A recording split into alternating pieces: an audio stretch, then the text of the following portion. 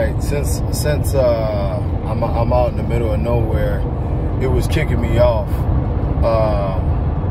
I'm gonna just put it like this way. Like I told y'all, I like meat.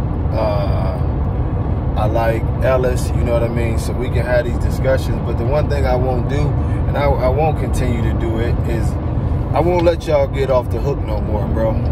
First and foremost, and this is not being arrogant. This is being real. Ellis, you a young cat. A lot of y'all are younger dudes who come around, and some of the older dudes, they wasn't there. I'm just gonna put it that way. So yeah, we gonna start getting a little bit more aggressive about the name American Bully. That's why you seeing more people speak out on it. It's because a new generation of breeders, y'all don't get to decide what the breed is. If people want to make, if you want to make your own breed, feel free. You know.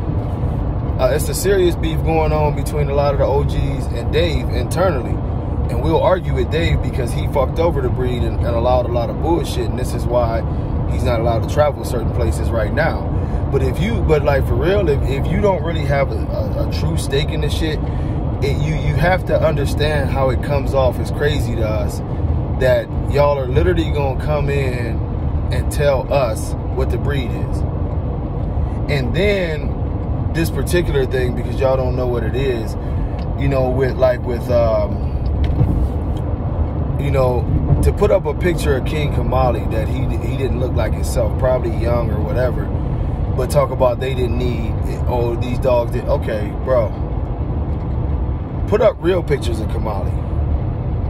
That's where I say you being just disingenuous, because like y'all always say, you can always find a bad picture of a dog here or there. We all agree on that. But if you gonna try to shit on King Kamali, at least make it real, because we know what King Kamali was. Everybody in this community know that was a badass dog, well put together, hanging with muscle in his prime, very good conformation dog, move flawlessly. That's why he was what he was. You know what I mean? Stop it, because what it looks like is that y'all grabbing for straws. And this is what I mean, Ellis. I'll explain this to you and me. Meat's argument on this live was, well, not argument, but, oh, Remy was hot. Okay, touche. You're right, Remy was hot.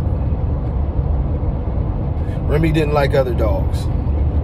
Considering this is supposed to be a breed from pit bulls, that's normal. That's this thing that you have to breed out if you had the ability to breed it out. You know what I mean? That's dogs. The thing that's unacceptable, just like with pit bulls, the dog can't be man aggressive. So as long as the dog is not man aggressive, we solid. We can handle the other shit.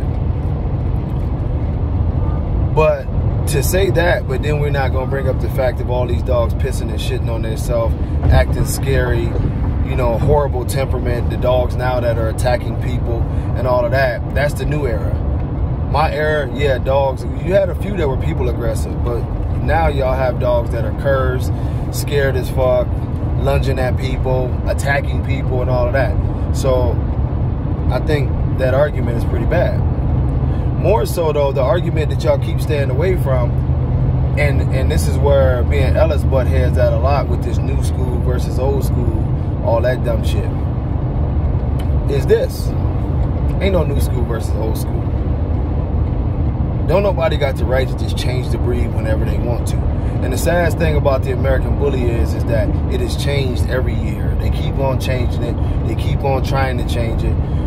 Those of us who actually put in work and made the breed and everything else outside of Dave and Coop over there, we disagree. That's why you see so many factions that pulled away from them, because we totally disagree on what's going on. But now we have a new set of breeders, guys who've been in this a decade or less, and now they want to tell us what the American Bully is supposed to be. But I'm going to tell this to the new school, new age super breeders that y'all believe that y'all are, and that y'all have so much knowledge. If y'all got so much knowledge, why are y'all dogs so much more unhealthy than ours? So much more unstable? We ain't never had to use no ice packs. We didn't ever have dogs dying from breedings. We didn't ever have dogs that were just dying on the spot every which way. Y'all are creating a myth, because out of all y'all super dogs in the last few years, I noticed that they don't stay around. Like I brought up before, and I'll bring up your biggest kennels where y'all talk about, you know, oh, this person is selling studs for $50,000. He got 1 million dogs. They doing breedings left and right every day. Where's the fucking dogs? Dax had 5,000 puppies. Where are the dogs? Muscle Tone is putting out dogs left and right. This is it. Where are the dogs? Now, it's either one or two things in this conversation, because I'm not going to keep on debating with y'all about the look. The look is what the look is supposed to be. Confirmation is supposed to be a must. Y'all keep ignoring confirmation issues, but we could find fucked up pictures all day. We could distort pictures all day. Ellis, I want you to get in the conversation about health. Because ain't nobody ever going to agree on this look. I know y'all determined to put some bulldog in the dog health.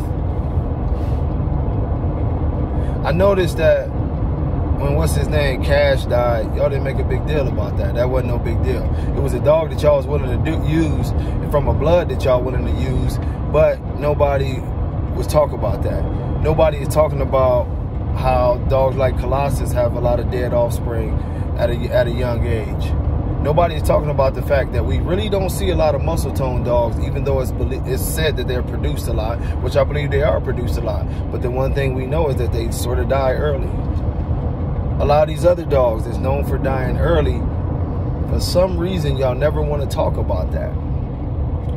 The fact that we're seeing that dog shows that dogs are having trouble breathing. The fact that we're seeing these dogs that have movement that look like they put together with Legos now, and they just lumbering around the ring. Bad feet, bad shoulders, bad hips, super long backs. But yeah, they're bully, right?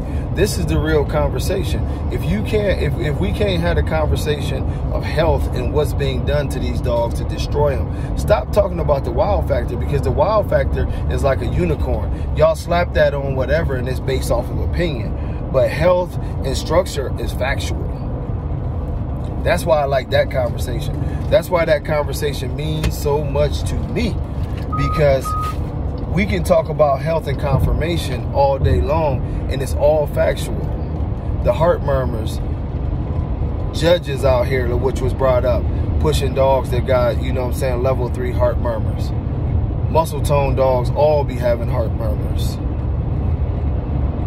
Certain breeders pushing dogs that can't breathe, elongated palates, closed nares, the high rears that y'all see. And then y'all believe that if you keep on putting this in your gene pool, that it'll change and y'all will do something better, and it'll all work out in the end, bro. It's not going to work out in the end. The American bully as we known it, and I can post 1 million pictures of great American bullies, y'all destroying that shit. And I ain't saying you specifically, Ellis or Meat. Y'all good dudes. I know what y'all be trying to do, but y'all off base.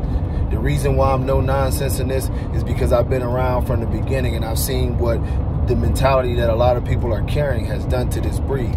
We went from dogs that could routinely live well past 12 years to dogs that can't live. We went from dogs that can stand the elements, be out in the sun, be in cold weather, they move good, they live in good lives, to dogs that need all kind of special attention just to survive.